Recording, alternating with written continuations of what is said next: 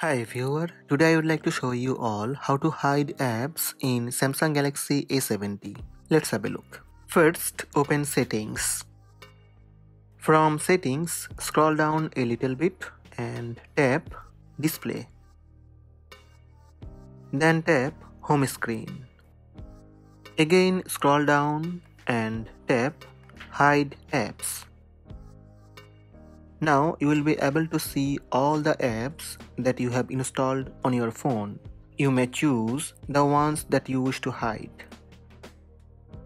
These are the apps I would like to hide.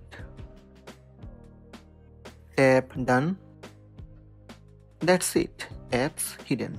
Once you hide the apps, their respective shortcuts also get removed from home screen. To find hidden apps from home screen, search the app name and tap on the app to open. To unhide hidden apps, long press on home screen, then tap home screen settings on bottom right.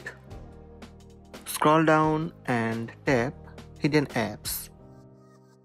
Tap minus sign beside the app icon to remove apps from hidden list. That's it, apps unhide. So these are the steps to hide and unhide apps in Samsung Galaxy A70. Hope this video helped you. Please subscribe my channel by tap subscribe button. Also tap the bell icon to receive notifications about all new videos.